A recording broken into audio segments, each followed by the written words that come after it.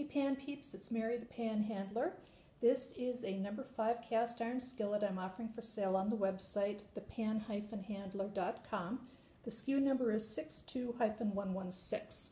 As you can see, this pan has got just a beautiful cooking surface. Just very glossy, very nice. There's a couple of dark spots on the handle that you can see. Those will even out with additional heat and use. It's marked on the bottom, 8-inch skillet. The letter A, there's a dot there, and there's another A on the bottom of the handle. I believe this to be an unmarked Wagner pan.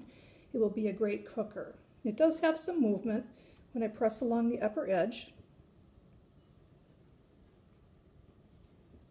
but really nothing of significance.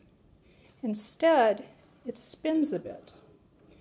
So it's not a rocker, but I can make it spin. And if I take a piece of paper, you can see that I can slide it under the pan just about all the way around. So what that's telling me is that the bottom part of this pan is bowed out a little bit, and that's why it spins but doesn't rock. And if I take a piece of cardstock, you can see it does not go between the pan and the table here. And so this really is a minimal amount of movement. If I take my feeler gauge, this is a 0.25 millimeter,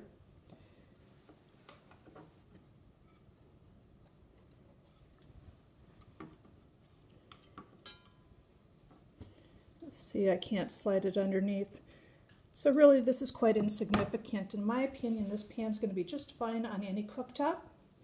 If this is going to bother you, though, on a flat cooktop, then you would prefer to have it on a cooktop with raised burners. It's a beautiful pan, offered for sale at thepanhandler.com. Till next time.